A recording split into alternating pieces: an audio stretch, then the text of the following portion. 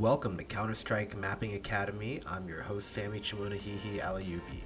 In this tutorial, we will begin our meshwork manipulation series of videos to get a deeper dive into the commands that can be performed while in Vertices mode. The merging Vertices command must be performed within the same mesh. This will take the selected vertex or vertices and merge it with the last vertex that is selected. By default, infinite range is selected, allowing you to merge regardless of distance. Grid selection limits your movement based on the currently selected grid size, and won't let you merge if the range is less than the grid. The fixed selection allows you to manually enter in the desired merge range. Here is how you could use this. Imagine making a hole in a wall for a Super Mario pipe to come out of. We can merge these vertices to give us a square planar frame that will fit the mesh frames and make UV mapping easier. Snap to vertex is an operation that should be performed between two separate meshes. This will take the selected vertex or vertices and snap it with the last vertex that is selected. For this example, we'll imagine building a sacred temple for a ritualistic worship, and we want these towers to connect at this sphere. Snapping these to the vertex gives us equidistant meshes to work with. Since this tutorial is on meshwork, we will cover welding UVs in our UV mapping tutorial.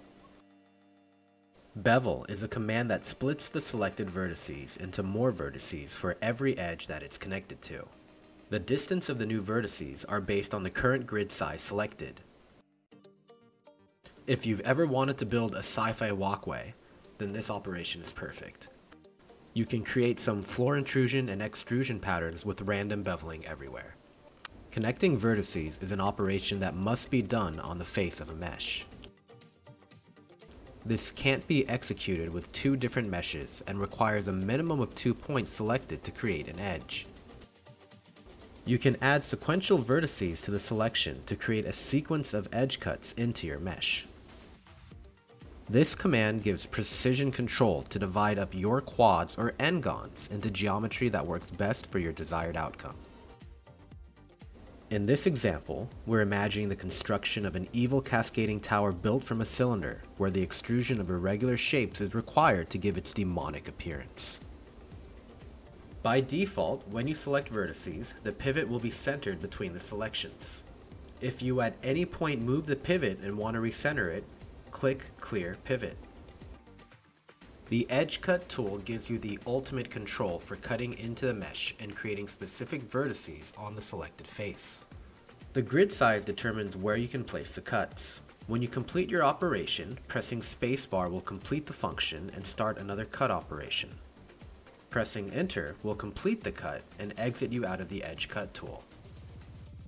Valve loves this tool so much that they have this operation not only on the vertices mode, but also 2 more times on both edges and faces mode.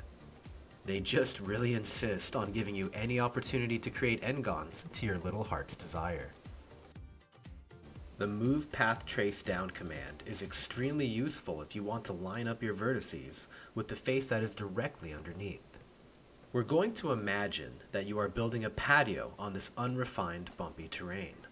If you are a stickler for saving light map space and face size, pressing Ctrl number pad 1 will drop down the vertices to match the surface it eventually touches. If you want to select a bunch of vertices connected to your current selection, pressing numpad plus will quickly add all that are touching. This can be useful if you have one point that has a multitude of connections, such as the top of this cone and sphere shown here. To shrink the selection, pressing number pad minus will deselect the vertices in reverse order. If you are constructing your meshwork using good workflow practices, you will have a constant creation of rings and loops that can be easily manipulated. Select one vertex and select an adjacent vertex. Pressing L will continue the selection through the direction of the loop. You can have multiple loops selected if you select sequential vertices and then press L. I hope that you enjoyed this tutorial on vertices in our meshwork manipulation series. Please like, subscribe, and join our Discord for all our community events and to play our games and maps.